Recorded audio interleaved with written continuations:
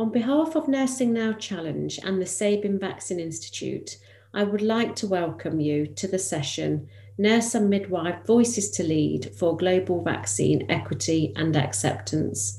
We are thrilled today to welcome the 7 nurses and midwives who were the winners of our Nursing Now Global Solutions Initiative Challenge for utilising our own stories as nurses and midwives to advocate for immunisation in our communities and the policies that we need to ensure nurses and other health workers are at the forefront of COVID-19 vaccine rollout and routine immunisation programmes around the world have the safety and support that they need to deliver. Today's session is all about the power of our own stories to lead, to inspire, and to motivate our collective action. I cannot wait to hear from our challenge winners from Iraq, Lesotho, Malawi, Nigeria, Sudan, Uganda, and the United States. To get this session started, I'm turning it over to Vince Blazer, Director of the Immunization Advocates Programme at the Sabin Vaccine Institute, who will moderate the session for the nurses. And we're absolutely thrilled that Professor Sheila Clow, former co-chair of the Nursing Now campaign and former Health Minister of Botswana, will give us some closing reflections on the stories that you will hear from us today. Thank you very much, Lisa. And I want to join Lisa and Nursing Now Challenge in welcoming you to this session. Now, obviously, I'm not Vince Blazer, but I will be stepping in for him today. My name is Francesca Montalto. I am the proud daughter of a nurse, and more officially, I'm the associate for the Vaccine Acceptance and Demand Program at the Sabin Vaccine Institute. I'll be filling in for Vince today as he deals with the family medical emergency. Now, at the center of any medical emergency or health setting are nurses. Nurses and midwives are the heart and soul of medical care and help their communities navigate health decisions, thereby enabling a happier and healthier world. Nurses and midwives have an enormous power, all too often underutilized, to influence policy and global collective action. As we've seen, the recent applause for nurses, midwives, and health workers has not resulted in enough policy action to prioritize them during this pandemic. But we are seeing nurses instead step up to use the power of their voices and stories to impact change. In late September, at the Global COVID-19 Summit hosted by the United States, Kenyan nurse Zipporah Origi spoke alongside presidents and prime ministers, telling them that nurses are at the crossroads in our families and communities. We are in the hospitals. We are trained to be advocates and drivers of change in our communities, but we need your support to put us in those positions. With COVID-19 vaccine inequities persisting, including inequities among health workers, and vaccine acceptance issues a major concern for our communities and among health workers themselves, nurses and midwives' stories and leadership are vital to ending this pandemic in the coming year. So our nurses are here today to tell their stories, and as they do, we want to hear yours. Engage with us in our ICN portal and on Twitter using the hashtag ICN Congress and hashtag VaccinesWork to tell us your stories about what is happening in your community with COVID-19 vaccine rollout or routine immunizations. Tell your stories and impact change. Our first story today is from Mpo Shedile. Mpo is a registered nurse and midwife and a lecturer in the Department of Nursing at the National University of Lesotho. On that cold winter day, I sat outside basking in the sun, wondering why people were coming in and out of our house in that fashion. After some lengthy time of cluelessness, our grandmother called us in the house and told us that we have lost our father and we will not see him again. Though I couldn't comprehend what she was saying, I joined my brothers in the loud cry that they had launched. We cried until we were tired and no tears were coming from our eyes. Had he known, he could have taken his flu vaccine as advised. My father was, on several occasions, advised to take a flu vaccine, but he refused. This was not his first episode. but he never knew he wasn't going to survive it. Secondary to this loss, I was raised by a single mother. Me and my two brothers found it very difficult to make ends meet. I went to school on barefoot with no lunchbox nor money to buy lunch. My mother struggled to buy me school books and proper uniforms.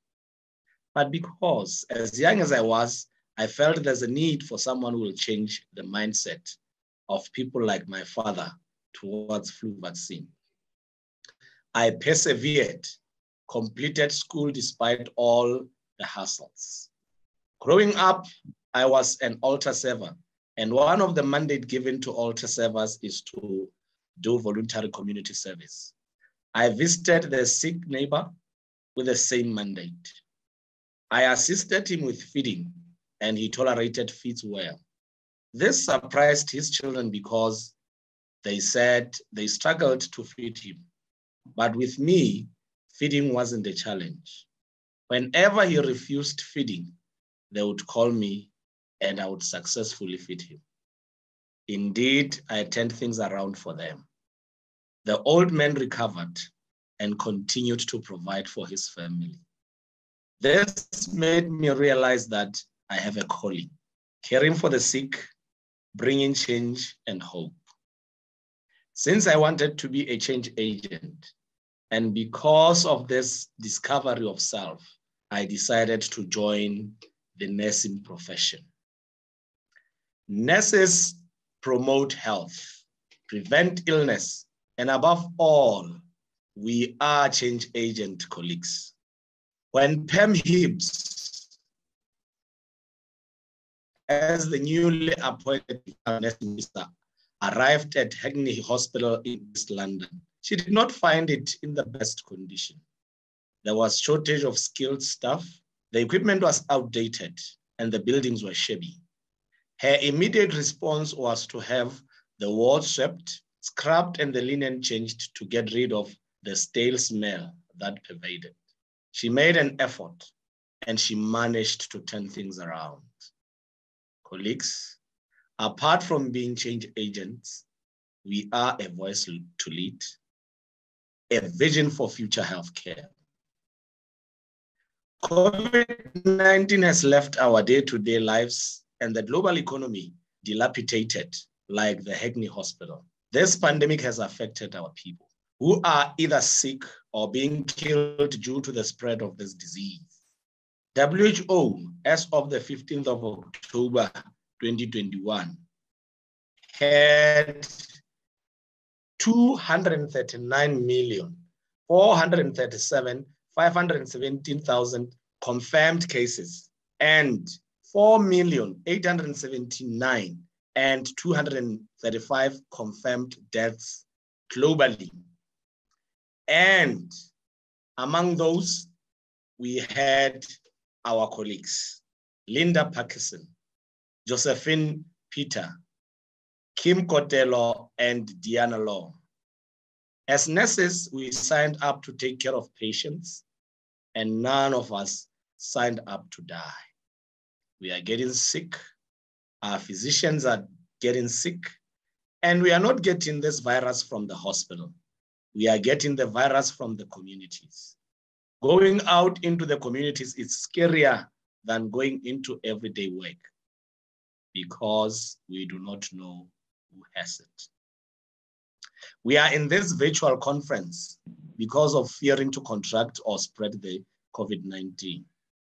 Like Pam colleagues, we can turn things around. While she simply cleaned the wards, we at least have an ammunition against this monster. We have the COVID-19 vaccine. Our community members may not have COVID-19 now. They may have had it and survived. But like my father, they do not know if they will survive the next episode. I urge you all attending this conference in support of my initiative to promote and increase COVID-19 vaccine uptake in Lesotho to please like and comment, I am interested, on my Facebook COVID-19 vaccine post. And in that, you'll be agreeing to join the planned Zoom meeting where we will together explore ways to make this stream a reality. Invite friends to join this snowball until it gets as big as the universe. Together, we can reduce COVID-19. I am Shedile Mpo on Facebook. Go and like, and of course, comment, I am joining. Thank you. Thank you so much, Mpo. And, we appreciate, everyone in the world appreciates you choosing to be a change agent and a vision for the future of healthcare. Now our next speaker, we're moving to Malawi. Rashid Manyanda is a registered nurse and a nursing officer at the Ministry of Health at Fulombe District Hospital, a district coordinator for maternal and child health programming, and the co-founder of the Center for Elderly Support. Rashid, whenever you're ready. We all have different stories with common values. My journey started in 2004 when my father got ill. Imagine a bedridden father who was spending his sickness hours in his bedroom, calling for his 9-year-old boy, who was not even sure what his isolation meant, and tells him, "You need to take care of your mother and sisters." It never made sense to a 9-year-old lad who could not even understand what his illness meant. This was certainly meant to be a goodbye. Next thing I remember seeing my mother panicking, jumps out of my father's bedroom in a hurry just to send me and my sisters to our neighbor's house. This was the changing moment of my life. We started experiencing financial hardships barely a month after his demise, as my mother was only a housewife. A year later, it was shocking seeing my father's relatives chasing us out of our own house, claiming ownership of my late father's property. We had no choice but to move out to my grandmother's home village and squeeze into her small saving grass-thatched house. I was that poor boy crying each and every day, missing television, good food, going to school by car, you name it. One day, I remember my friends laughing at me on top of their voices, saying, "Hey, rich boy, get used to this life. You'll never get back whatever you had." My mother rescued me from this humiliation by chasing away these ruthless friends. She then put me on her lap and tells me, "If you want to get back your life, work hard in school." She always wanted me to be a doctor to save lives of people like my father. I started doing hard in school because I had no any other options but school, considering the challenges that I was facing. In 2012, I applied for medicine at the University of Malawi, but I was redirected to a nursing school at the same university. Nursing was never my calling until my second year of study, when I cared for Mama Maganga, a severely ill 36-year-old woman with a colostomy and infected wound, when I was doing my clinical placement at Queen Elizabeth Central Hospital. Mama Maganga lost hope because of her condition. A few weeks later, she got better and was discharged from the hospital. And she was calling me each and every day, thanking me for the care that I rendered to her. She reminded me that I saved her life. I felt very good. It was from this moment when I started loving this profession like never before, so that I can save some more Mama Magangas. It was from this background that motivated me to join the battle against COVID-19 pandemic. When COVID-19 emerged, everyone was afraid. I remember almost all the professionals being advised to work from home, apart from the resilient nurses and doctors who could not leave hundreds of suffocating patients alone, scattered on the floor because all the beds are full. I remember seeing some brave nurses from USA who composed songs and shared on different social media platforms, only to give hope to the rest of the world. Some even posted video clips dancing wearing scrub suits in hospital settings.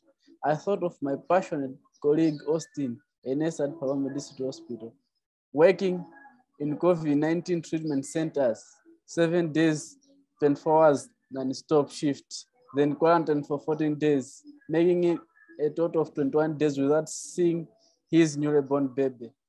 Nurses are always there for the world, regardless of the challenges at hand, such as taking care of COVID-19 patients without masks in some African countries. After hearing the news of COVID-19 vaccine, it was a relief to me and to my fellow nurses. With my colleagues, I decided to get vaccinated and join the campaign of motivating others to do the same. Who knows? Perhaps if the vaccine had come earlier, we would have saved some dedicated and courageous UK nurses such as Margaret Wayne, Olansanyo Komina, Linda Parkinson, and many others who put lives of patients before theirs, ending up dying of COVID-19. I cannot forget the death of my colleague at Palombe District Hospital who died of COVID-19. Imagine seeing your colleague dying painfully with shortness of breath, saturating at 24%, then he calls you by your name asking, is there anything you can do up this far? I was devastated realizing that there was nothing we could do but watch him die. It was not long ago when many hospitals in India and Italy were full of COVID-19 patients who could barely match the number of nurses. We do not want the situation to get worse than that.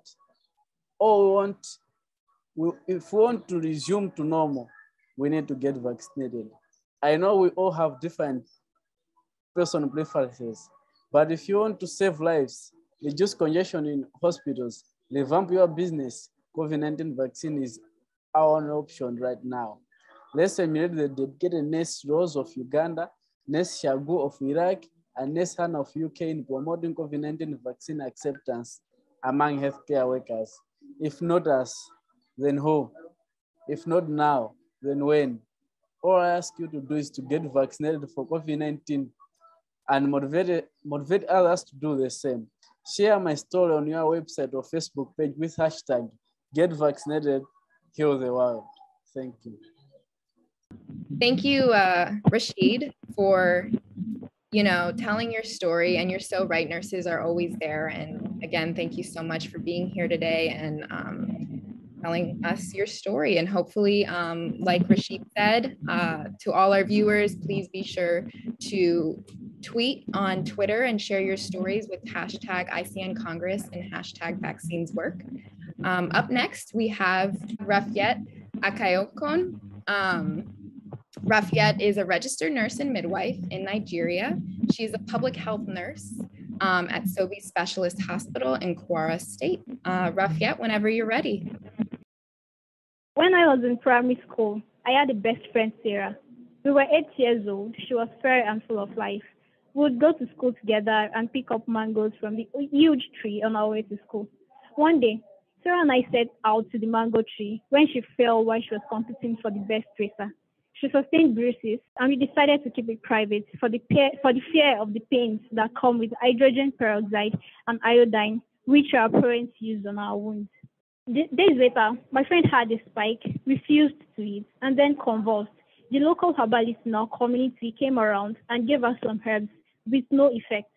Few days later, while returning from school, I met Sarah's mom on our way to the community health center with tears in her eyes. She said to me, "Sarah is really bad, and the doctor said she has tetanus." I immediately followed her to the hospital, and on getting there, my beautiful friend was already dead.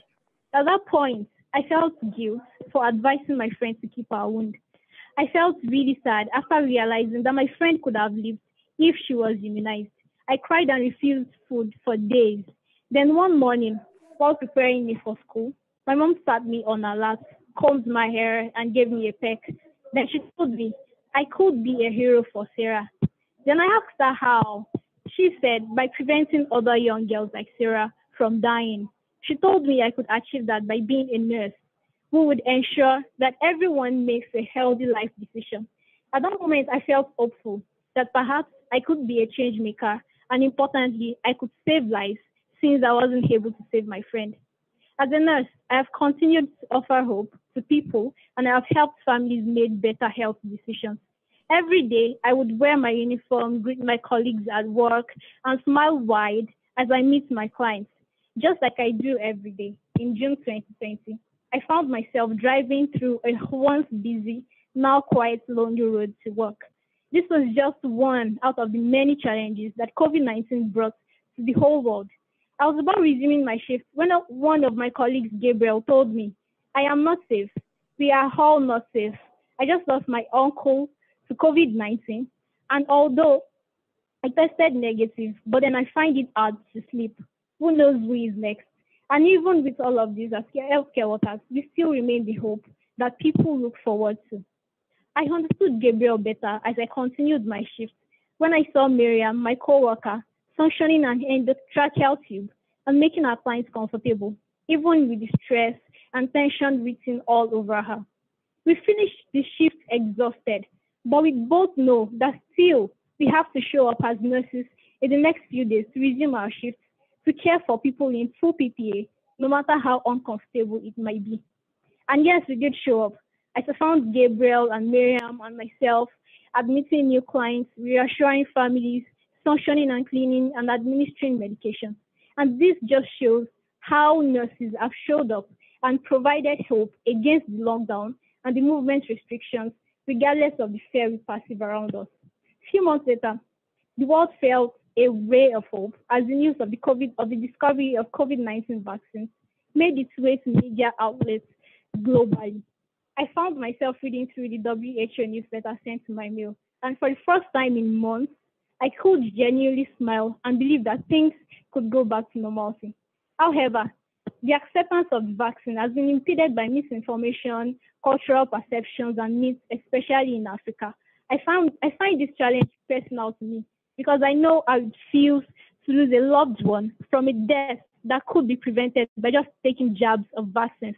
Perhaps if Sarah had taken the tetanus vaccine, she would be alive today. Again, as usual, I showed up in the intensive care unit of my workplace 5 months ago when a particular client we admitted started gasping for her. We did all we could, but then we lost him to COVID-19. He was a 49-year-old man who left a wife, who is a peasant trader, and 2 innocent girls with huge hospital bills to settle. I thought of the hope for the mother taking care of 3 little girls in a low-income country like Nigeria. I could see the pains, the agony, loneliness, and insecurity written all over these poor humans. Sadly, this is just one out of the many people who have lost their lives to COVID-19. We have all seen the cremated dead bodies in India, the mass burial in the US, the wailing sound of family members in Nigeria, and even as vaccines roll out, vaccine hesitancy remains a major challenge, especially in Africa. As healthcare professionals, we remain core individuals, helping people to remain healthy, and we should take the lead to achieve good health for all. Imagine if we all, as nurses, who have continuously given hope and care, lend our voice towards vaccine acceptance. Perhaps we would get many people to listen. I ask that we all utilize our most active social media pages and upload a 1-minute video or story about how we have personally been affected by the pandemic and include the impact of not getting the vaccine. This should be uploaded every Wednesday with the hashtag #BeatTheVirus by 7 to 8 p.m. You can also tag anyone you know to join you in this challenge. If you are in, you can show your acceptance by replying yes to my Facebook page, Akinokun Rafiat. I feel excited seeing nurses and leaders who have come together from various parts of the world to share ideas in this Congress. And this has shown a sign of commitment and unity. If we all take this unique character we have portrayed into this challenge, I believe that we can make people listen. Let's make the whole world know that we are all in this together. Thank you. Thank you, Rafiat, for sharing your story and for choosing to be a change maker and addressing vaccine acceptance to increase vaccine uptake. It's such an important issue today, and we appreciate your impact. Up next, we have Rose Nakame. Rose holds a BSN and advanced nursing degree in MPH. She is the executive director of Rural Elites Mentorship Initiative East Africa in Uganda. I was born in the time when the war that brought Uganda's current president to power was concluding and grew up in one of the suburbs of Kampala, Uganda. Between the ages of 6 to 7 years, as other children were using their weekends to check out which ice cream tasted better in the different shops, I used to be with my mother hopping from one hospital to another to understand what was causing my frequent nosebleeds and fainting. And the lack of neurosurgery expertise and diagnostic equipment at that time made the hopping feel like a part-time job for my mother. Each visit meant that my dad had to find out where the hospital fees were going to come from. For me, it was waiting for when my hand could be held, crossed from one street to the other, to visit another place with many people waiting to be seen. But for my dad, it was heightened worry, more so when the diagnosis of a benign brain tumor became confirmed, and I had to undergo an operation on top of the other related treatments. I remember during during discharge that the neurosurgeon was saying that she might hardly see 18 years of age or have very low immunity. At around 13 years, my mother asked me what I wanted to do about this experience. This answer came from looking at the time God was borrowing me, and at moments where I could barely sit in an exam paper with a hemoglobin account of 3 grams per deciliter and yet get an offer to one of our country's best schools. It is these outcomes that could arise and from trying to hold on in challenging times that continue to guide me to do the best I can, no matter how small, to reach the goal or act on a pressing challenge. It also reminds me of my rural nursing experience, working in low-resource settings where I had to do incision and drainages when patients had waited for about a month with no sight of a doctor, to dressing wounds of about 30 patients in an 8-hour shift on top of routine nursing activities. Now we are amidst the COVID-19 pandemic, whose gravity I felt immediately after our intense selection process, which involved all planes flying next to the roof. The noises in the ears with no internet connection, and just after it was warplanes of fear, uncertainty, lockdown, and closure of public transport, which we even the health workers faced. Then I remember when I learned about the COVID-19 vaccines throughout a WhatsApp message from a fellow health worker, sharing about how it was manufactured to finish off Africans, and how we should not trust those who have funded it and their aim. This was occurring alongside the pondering media debates on how the vaccine targeting all age groups would be effectively be distributed amidst the myths and fears that vaccination is associated with. However, I felt like that time when I would sit in an exam and arrive to a question whose answer I really knew after all. It's the young child clinic nurses and midwives who have manned these clinics, delivering vaccines at stationary sites such as hospitals and in outreaches, crossing rivers, driving impenetrable and impassable roads to get to the populations. It's that resilience that is found in nurses and midwives. I got to know it's not limited to the education level and geographical location from stories shared on BBC, CNN, and my local media station, NBS, showing nurses and midwives' experiences during the pandemic, such as Wangu Susan, who's a Kenyan nurse working in Finland, who suffered from COVID-19, experienced post-traumatic stress disorder, and still came back to serve in the hospital. Another, the Ugandan enrolled nurse, Okodia Doris, who wheeled the patient for miles when public transport was closed down during the lockdown, and from Army, an American nurse at New York Presbyterian Hospital, turning up to online storytelling trainings in scrubs after a 13-hour shift, and bearing with a terrible internet connection of colleagues, yet remaining and fully participating throughout. It is similar to that experience of being on a busy shift with a terrible diarrhea and having to use the washroom now and then, and you start asking yourself, should I be stationed at the toilet door to hear what's going on and easily use the washrooms, yet returning back to insert that cannula, catheter, or care for that post-operative wound to the best of your ability. It's in that resilience that we should all look at nurses and midwives to understand what has worked amidst the common challenges of delivering vaccines to rural and hard-to-reach areas, to get the COVID-19 vaccine to everyone, irrespective of their socioeconomic status or geographical location. That is how we shall win this war. Create the herd immunity, stop new variants, ensure safe travel, and even enjoy the interconnectedness of our world through collaborative efforts and adventure. But we should know that if vaccine inequity and hesitancy are still making headlines, we are far from this. To best paint this picture is Nurse Maureen Kaziro, who's a mental health in charge at Hoima Regional Referral Hospital, a mother to 1-year-old baby Swan, who narrates how her shift starts at 8 a.m. and ends at 9 p.m., with the exception of weekends, and often asked to help out at the immunization center, which is usually having one attending nurse each day to 200 clients. If this is the experience of COVID-19 immunization to those whom the health centers are accessible, then you'll probably imagine the 67% of Uganda's population living in rural areas, having to trek miles to reach the vaccination centers amid its vaccine fears and myths.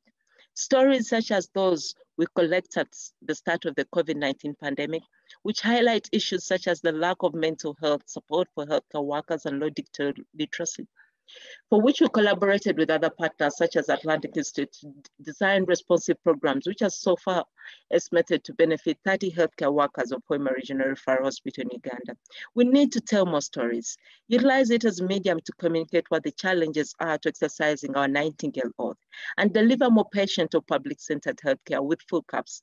If you believe that our geographical locations, rural or urban, and our socioeconomic status, rich or poor, should not dictate our ease of accessibility of the COVID-19 vaccine, then I'm inviting you to join us on the 15th of November this year to attend a knowledge-sharing Zoom meeting about our experience of using storytelling for strong and resilient health systems, or directly contribute to my fundraiser. In fact, my birthday this year on 1st March, with extreme doubt, fear, I launched an online fundraiser with a plan to raise $1,000 to train 15 rural nurses and midwives in storytelling and disseminate them. We were able to raise about $1,000 from 17 donors. In this virtual room, there are over 100 participants. If each of you joined us to donate $80 on Remy East Africa's Giving Way fundraiser, we could train 10 nurses and midwives on storytelling for vaccine equity and address the hesitancy challenges. This is about believing that leadership lies in the ability to be vulnerable. Through our individual stories, allow others to connect with our struggles, learn from them, and collectively contribute to strengthening a health system to save and promote healthier living, and can be best summarized by the words of Nelson Mandela. It's in the character of growth that we should learn from both pleasant and unpleasant experiences. Thank you. Thank you, Rose, for sharing your story and for being an advocate for vaccine equity. Up next, we have Shagul Hassayan. Shagul is a nurse and master's student at University of Raparan in Iraq, and she holds a BSN. تمنم تنها 13 سال بوو لە قۆناغی ناوەندی بووم باوکم نەخۆش بوو هەمیشە بەدەست ئازاری گەدە و هەناوی ئەیناڵان باوکم هەمیشە دەچوە سەردانی دکتۆر بەڵام دکتۆرەکان نیان دەتوانی نەخۆشیەکەی دەستنیشان بکەن باوکم تەنها دەرمانی دەخوارد نەدەتوانی شەوام بخەوێت ئەوانە کاریگەریەکی نەرێنی دروست کردبوو لەسەر من هەمیشە بەتاقەت بووم ئەگریام چونکە نەمدەتوانی هیچ شتێ بکەم بۆ کەمکردنەوەی ئازارەکەی یان یارمەتی بدەم بۆ باشبوونەوە باوکم پێی ئەوتم کچم باش ئەبم بەتاقەت مەبە بەڵام هەمیشە ئەترسام باوکم لەدەست بدەم لە بیری خۆمدا دەموت خۆزگە گەورە بوومایە یان دکتۆر بوومایە تا ئازارەکەی چارەسەر بکەم هەر ئەو کات بڕیارمدا ببمە کەسێک یان پیشەیەک هەڵبژێرم کە بتوانم ئازاری باوکم و خێزانەکەم و دەور و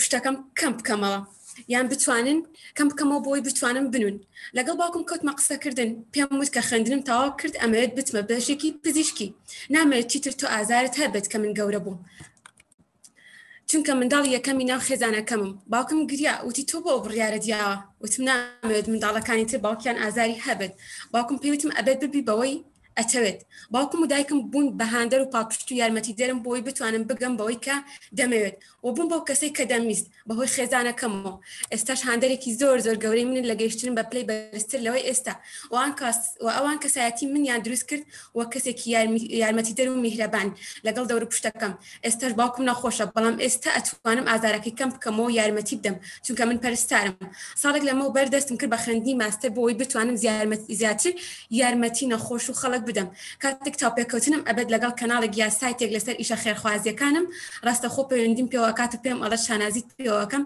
کە خاوەنی تۆم پەرستارەکان یارمەتی نەخۆش و بەتەمەنەکان ئەیەن وەک ئەندامێکی خێزانەکانی خۆیان هەموو کات وەڵامیان ئەیەنەوە هەر کاتێک پێویستیان پێیان بێت وەک پێدانی زانیاری یا ئەنجامدانی کارێک بۆیان بۆ خێراکردنی پرۆسەی چاکبوونەوە و خۆشویستنی کارەکانمان بۆ ئەوەی بتوانین سەرکەوتوو ببینە هاندەرێک بۆ نەخۆشەکان چونکە مامەڵی جوان لەگەڵ نەخۆش لە خۆشویستنی کارەکەتەوە دروست ئەبێت چونکە پیشەی پەرستاری وەک پیشەکانی کە نییە پێویستی بە خۆشویستن و هێز و بێری هەیە بۆ ئەنجامدانی کارەکانی ئەگەر کارەکەت خۆش نەوێت ناتوانانی هیچ کارێک ئەنجام بدەیت بۆ هیچ کەسێک یەکێک لەو خاڵانەی لای من گرنگە خۆشویستنی کارەکەتە هەر ئەوە ژوای کردووە سەرکەوتوو بووم لە پیشەکەمدا هەمیشە کار بۆ ئەوە ئەکەم هەموو پەرستارێک پیشەکەی خۆی لا خۆشەویست و گرنگ بێت و چاودێری نەخۆشەکان وەک ئەندامی خێزانەکانی خۆمان من کاتێک چارەسەری نەخۆش ئەەکەم و مامەڵیان لەگەڵ ئەەکەم وەک پارتێک لە دڵم یان بەشێک لە ژیانی خۆم چونکە مامەڵە قسەی خۆش بەشێکە لە چارەسەر و یارمەتی نەخۆش ئاات بۆ زوو چاکبوونەوە بەرزکردنەوەی ورەی نەخۆش بڵاوکردنەوەی زانیاری بۆ ناساندنی پەرستارۆک و پیشەیەکی جیهانی گرنگ پیشەیەکی سەربەخۆ سربەخۆ و تەواوکەری نەک تەواوکەری پزیشک و باسکردنی ئەرک و ماف و گرنگی پەرستارە ناو کەرتی تەندروستی و نەخۆشخانەکاندا چونکە تا ئێستا گرنگی بە پەرستار نەدراوە یا ناوێکی تایبەت و جلوبەرگێکی تایبەتی نییە لە وڵاتەکەمدا و لە هەمان کادا ئەرک و مافێکی زۆر لەسەر شانی پەرستارە بێ ئەوەی هەست بە ماندووبوونی بکرێت لەگەڵ ئەوەشدا ڕێزی لێ ناگیرێت لەلایەن دکتۆر و ستافی نەخۆشخانەکانەوە و گەڕاندنەوەی ڕێز بۆ پەرستار یا ڕەخساندنی ژینگەیەکی لەبار بۆ ڕێزگرتنی پەرستار وەک کەسایەتی و پیشەیەکی گرنگ لە ناوەندە تەندروستیەکاندا ئەمەش لە ڕێگەی ئەنجامدانی وەرکشۆپێکی ڕوبەڕوو لە شوێنێکی گونجاو پرسیارکردنیان داوای یارمەتی لە پەرستار و ستافی نەخۆشخانەکان کارمەند و ستافی ئیدارە و پزیشکەکان وەزارەتی تەندروستی کەسە باڵا دەستەکانی ناوەزارەت بۆ ئەوەی بتوانین گۆڕانکاریێکی گەورە دروست بکەین لە بواری تەندروستیداوە بەرەو پێشچوونی وڵات و سیستەمی تەندروستی لە وڵاتەکەمدا. Thank you. Thank you, Shagul, for being here today and again for sharing your story. Thank you. I'm over the moon to be here with you. Yeah, we're thrilled to have each and every one of you here. All your stories are absolutely inspiring and powerful. And up next, we have our sixth presenter, Mohammed Abdul Karim Adam Modber. He is a registered emergency response nurse at Medical and Health Services University Hospital in Sudan. I was born in Durman in 1996. Then, when I was 13 years old, my little brother got sick. He was suffering from fever, severe vomiting and convulsion. Father, mother, and I went to the hospital. When we reached hospital, the doctor examined my brother, and after that, we want to talk to him. He wanted to talk to his team using a medical terminology, and he said, "We can't do anything at our hospital, and your brother needs a pediatric ICU bed, and we don't have it." He wrote a brief note on a paper and gave it to us to seek a hospital with ICU bed.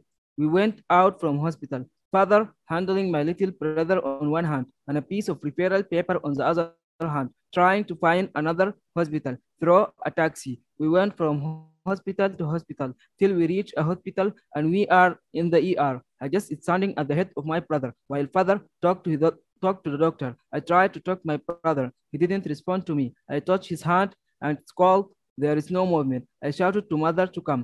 Doctors comes out and did their examination and said it to us. Your brother is dead. I cried a lot during that time. Then a couple of questions comes to my mind. What if we have the nearest hospital with full facilities? What if we have a good referral system that my brother could use it and survive till we have a PICU bed? What if we have a family member at healthcare team that he could guide us and will help a lot? For me, it was a turning point. I just keep thinking about it from that time till high school examination, and I decided to enter the medical field. I studied hard.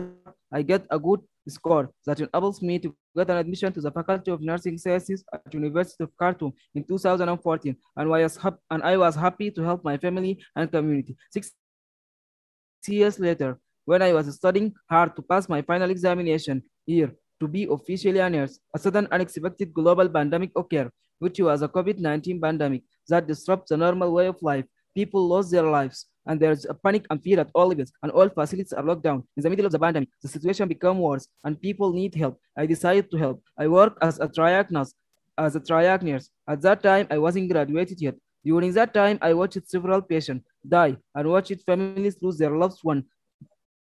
Children becomes orphans and mothers becomes widows. Then COVID-19 vaccine rolled out, and a group of nurses from different continents come together and meet up virtually for a 6 weeks of training, sharing many values, including humanity and solidarity. Despite many challenges we are facing to do that, watching Amy joining a session after long working hours, listen to Shagil dealing with her home exams, hospital works, and do her best to attend the session. Meanwhile, listening to the Rafiat story, all these things keep us motivated toward our common shared goals, which is enhancing vaccine acceptance among our local communities. We are a group of nurses agreed upon target goals to be achieved. What if all nurses acted toward a common goals? Imagine 100 of nurses across the world devoted their effort to raise awareness on vaccine acceptance. How our impact would be for those who didn't take their vaccination yet. I encourage everyone watching this call to reach to the nearest vaccination center and get vaccinated. I call on everyone to take a photo and share their vaccination card under the hashtag vaccine save lives. Also, I would encourage everyone to commit to convince 5 people from the community to take the vaccine. If you agree to participate in this challenge, please type yes in the chat and let's use our hashtag.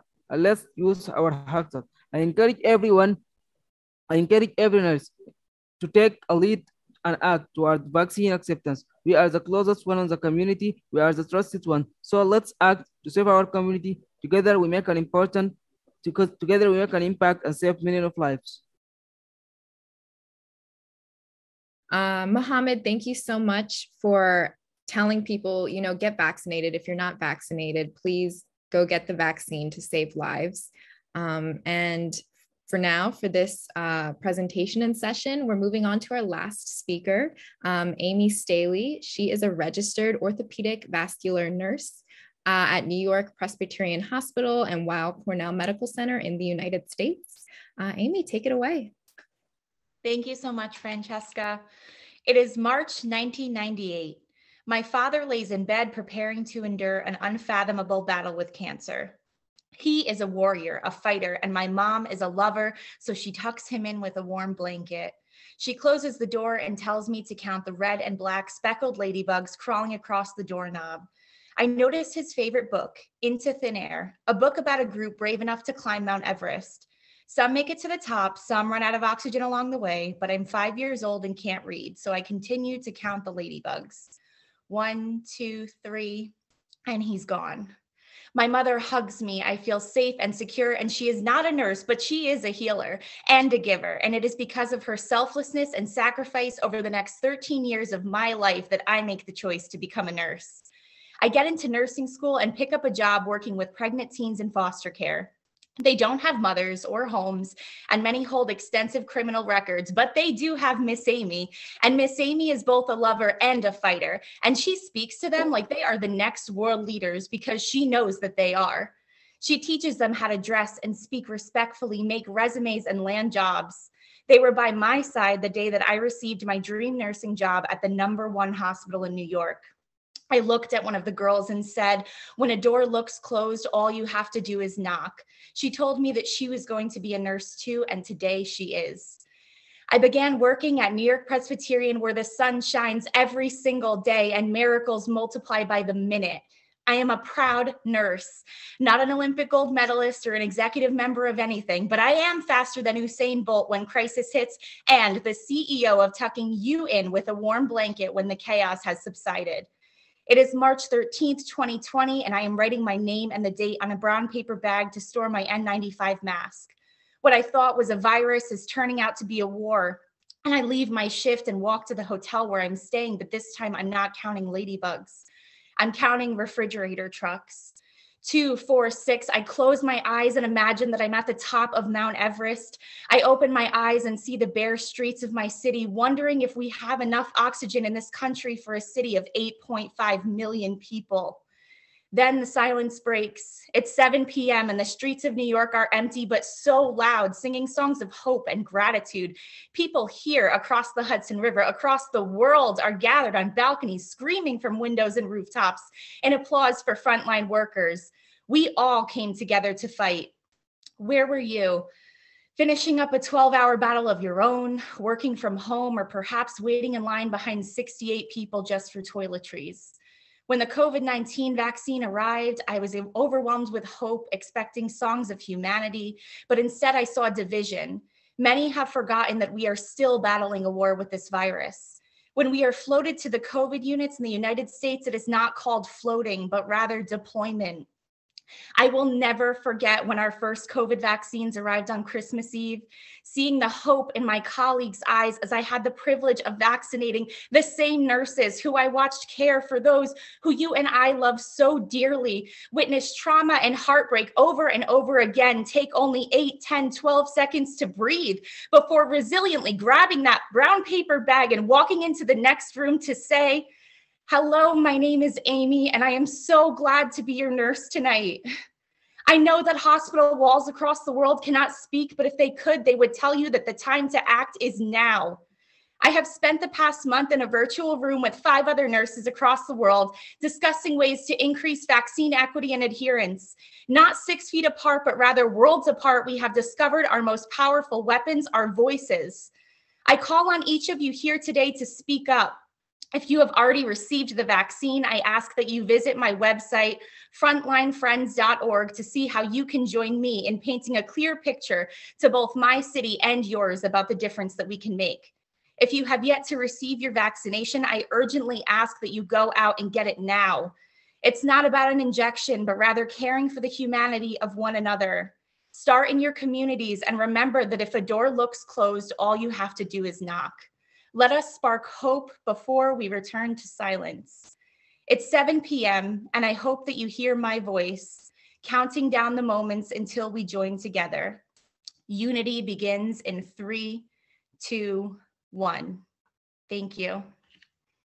Thank you so much, Amy. And honestly, I'm over here getting emotional just listening to all of your stories. We really here at Sabin and the Nursing Now Challenge, we appreciate all 7 of you nurses and midwives for taking the time and having the strength to tell your stories and for choosing to be agents of change. You inspire me, and I hope you've inspired others to share their stories to impact change. I will now pass the virtual microphone to Professor Sheila Tsao for closing remarks. Thank you very much. Thank you very much, colleagues and everybody who's listening out there. Allow me to start by thanking those who are sometimes left out. Firstly, our sponsors. I take it one of them is the Sabin Vaccine Institute. I want to thank our organizers for this session, and especially my own colleague, Professor Lisa, who I know is one of the real ambassadors of the Nursing Now Challenge. And lastly, I want to thank you, the presenters, the very great leaders who have been able to share with us their stories. It has been very inspiring to me as one of the advocates of the people's vaccine worldwide. I have been able to present for the people's vaccine, to be able to say we need a vaccine that is available to everyone, everywhere, leaving no one behind. Now, let me, as an advocate, really say that the stories have inspired all of us, and I'm hoping that out there, we are going to do everything in our power to work with our communities and to ensure that they access the information that is needed, that they get rid of the misinformation, and that they access those vaccines. And also we need to work with everyone, with our communities on the gender aspects. From the stories that have been shared, we have all been able to realize that the people who passed away after refusing to be vaccinated have actually been men. We happen to live in societies where being sick is not masculine. So indeed, as vaccines become available, we are seeing that our men are the ones who lag behind. And as a result, they get to succumb to the illness a whole lot faster than everyone else. So I'm hoping that we can do a lot in terms of that, because our communities cannot be without our men folk. Let's be aware that health starts at community and family level. Hospitals are for repairs. So, but one of the things that the COVID pandemic has shown us is how interrelated we are as human beings. We are branches of the same tree, and we are indeed leaves of the same branch. No country is safe until all countries are safe. Indeed, no community is safe until all communities are safe. It is therefore still a shame that we are seeing in a lot of our countries in Asia, our countries have reached only 5% vaccine equity, vaccine coverage. Yet in a lot of the Western countries, it's over 70%, and some of them are even vaccinating adolescents. So that vaccine apartheid is something that we as nurses and midwives should be able to fight. Why? Because our communities are hurting. The death toll is taking its toll on nurses and on midwives, the very people who are showing us that they are a formidable force that can take care of everyone in all settings. The very people who are dealing with misinformation and ensuring that we have vaccine equity and acceptance. So indeed, we still have a long way to go, but it is us as part of the nursing challenge to be able to do that. So let me simply say that health is also a political choice. As nurses and midwives, it behoves us to make sure that our political leaders have that data that can enable them to make great decisions, that data that can enable them to be advocates as leaders to ensure that the vaccine misinformation is taken care of and we have vaccine equity and acceptance in all our countries. That is something that only you and I can do. So we need nurses who can be those kinds of leaders. So to you, our nurses and midwives out there, I want to say to you, go forth and spread that message, because in the ultimate, it is universal health coverage that we are well known for. And it is with universal health coverage that will bring us to a world where everyone is equal, has equal access to health, and where everyone has vaccine equity and acceptance. And that is the only way we will rid our world of COVID-19 pandemic, as well as any other pandemics that are coming to threaten the world in which we live. With that, I thank you very much for this session, and I thank you for participating passively as well as actively in the session. I thank you. Thank you very much.